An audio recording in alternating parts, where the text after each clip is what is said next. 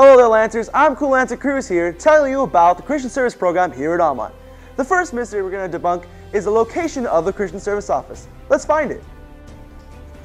Lancers, I'm outside the 100 wing where you have your religion classes. Through this wing, on the other end, is the faculty house door. Lancers, I've just exited the 100 wing. Now you're going to continue through on to the faculty house door. And once you pass the faculty house door, directly to your right is the Christian Service office. And inside this office, Ms. Medina and Mr. Castalog are here to answer questions and concerns about the program. Right outside the Christian Service office is the Christian Service Opportunities and Flyer Board.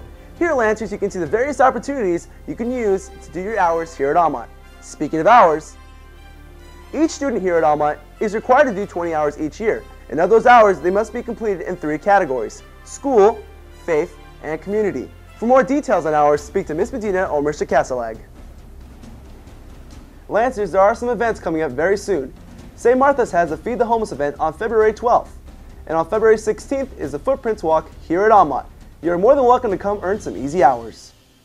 The Christian Service program would also like to make you aware of another improvement: the web page here at Amat. To access the web page, go to the school web page at bishamont.org. Once there, click on the Catholic Identity tab. Go to the drop-down menu and click Campus Ministry. Once there, find the Christian Service Program link. On this link, you'll find the entire details of the program outlining everything about it. And at the bottom of the page, you will also find the file to download the Christian Service verification sheet. Also, Lancers, if you continue down the faculty house, by the counseling offices, you will find the Christian Service Board of Organizations. Here you can contact organizations for various service opportunities.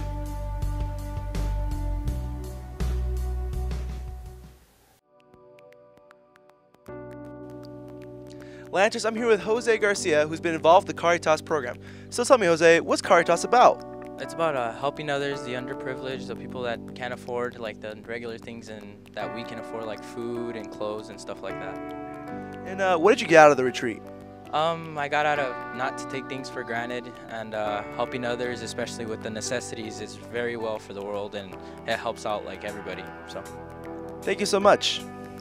Lancers, I'm here with Janice Taco. She's involved with the Delhaven program. Janice, what is Delhaven? Well, Delhaven is a program where it's like a daycare center, and then you just take care of children and help them with their homework and stuff. And what do you get out of doing Delhaven? Just knowing that you're helping these children out with their homework and like taking care of them and like playing with them and all that stuff. All right, sounds fun.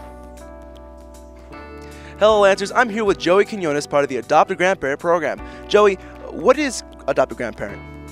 Well, every 2 weeks we visit Countryville and just spend time with the residents there. We play cards with them, play dominoes, do their nails. Sounds really fun. And what do you get out of the program? Well, you just make friends with most of the residents there and just look forward to the time you spend with them every 2 weeks. Sounds great. Thanks, Joey. Finally, Lancers, we strongly urge you not to wait for your hours to the last minute. The final day to turn in all your hours is April 30th. Failure to complete hours will result in automatic enrollment in summer school.